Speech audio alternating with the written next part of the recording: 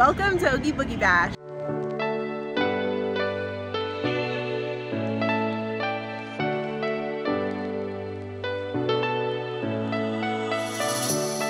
I am here at Oogie Boogie Bash at Disney California Adventure, the after hours Halloween event, and I'm so excited. This is my second year coming.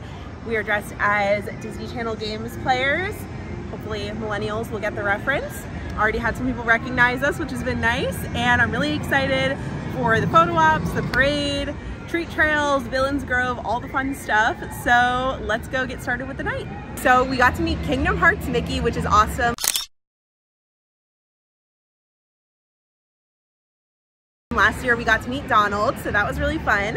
And then we passed by Sid from Toy Story's treat trail.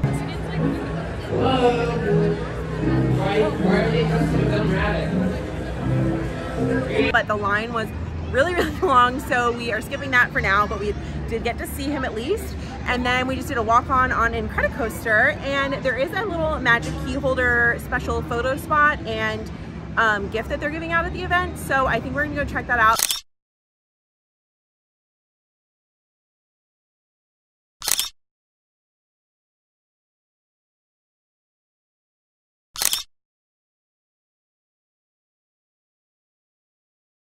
The line was long when we passed. That's just kind of the way it is with these, because obviously everyone wants to do as much as they can, so the lines are long, but I think we're gonna go check that out or hit a treat trail. So we are over in Avengers campus, and we just got to see Agatha Harkness on her treat trail. The name's Agatha Harkness. Welcome to Running Secret. I'm doing a lot of mischief. I read lots of magic as well. Yes. Woo! And then we just took a ride on Guardians of the Galaxy Monsters After Dark. Well, don't worry about them. Listen up. You guys can be a big help while which is what Mission Breakout turns into after 3 p.m. every day. So during Oogie Boogie, the line is super short, which is awesome because normally it's very long in the evening and afternoon here.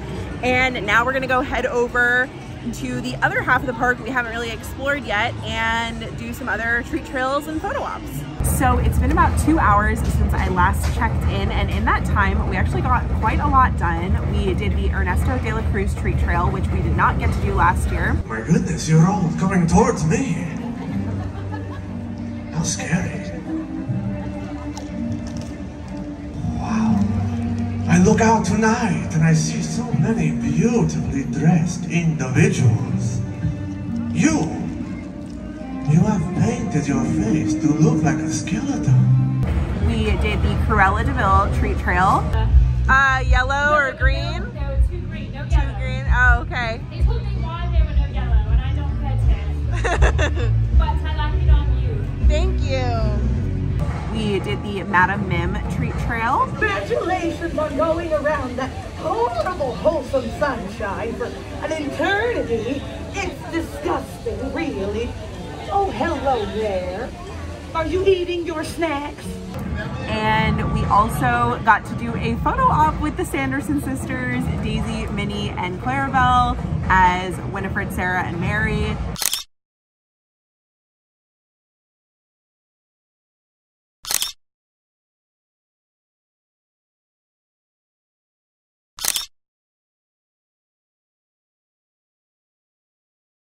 It was amazing.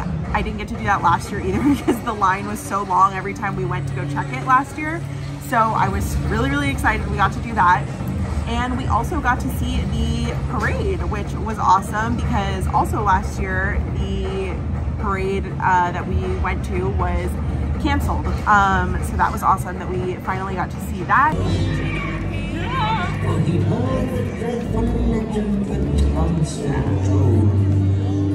Halloween spirit, fiendish and bold. Beware the headless horseman on a midnight steed. He's searching for somebody to supply his cursed need. Scurry faster, schoolmaster. Tonight you're not.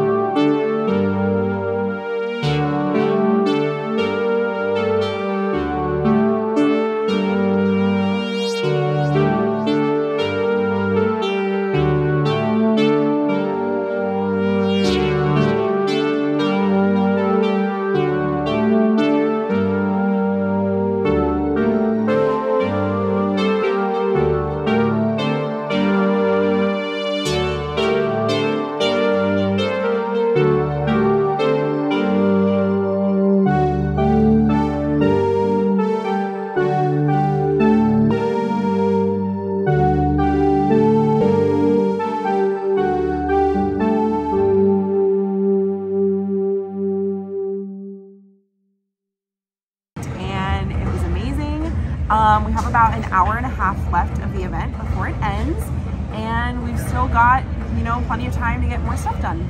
Welcome to San Francisco. I trust you are enjoying the culture of our city. I wish I could say that I'm here to celebrate in the festivities like the rest of you. But I'm here for a different reason tonight. I am looking for information on the location of a team of heroes called Big Hero 6. Where's Rapunzel? Where's Rapunzel? Oh, Yeah. Chinatown. Judging by the looks of this kid. After those treat trails, we headed into Villains Grove at Redwood Creek Challenge Trail. This is a very cool area that has transformed into a mystical land of lights, sights, and sounds. There is a lot of mist, a lot of light effects, and very cool different areas based on different villains. So I would highly recommend that you check that out. Now let's take a look at the event exclusive merchandise. Starting off with this mug, which was $19.99.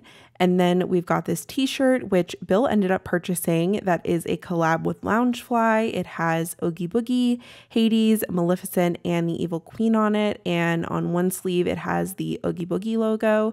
And on the other sleeve, it has DCA's logo. Next up, we've got a drink cup, which says Spellbound on one side, and then it has the cool dice on top. Of course, we've got ears, which were $44.99, and then there are 3 event pins. The first one was a Magic Key holder exclusive, and then we've got a limited edition of Oogie Boogie and a limited release of Oogie Boogie. Now, these next 2 items were sold out in the store, but we did find them on a kiosk by Wine Country Trattoria. They were only available in an extra small in each, and they had very limited quantities. So I'm not sure what the restocking potential is going to be like for the rest of the parties throughout the remainder of the month, but that is pretty much it for the merchandise, and that's actually going to be it for today's video. I hope you enjoyed coming along with us for Oogie Boogie Bash, seeing everything we did. If you have any questions, please feel free to let me know in the comments down below, and I'd be happy to help you out. If you aren't already subscribed, I would love if you would do so as well down there, and I'll see you in my next video again really soon. Bye!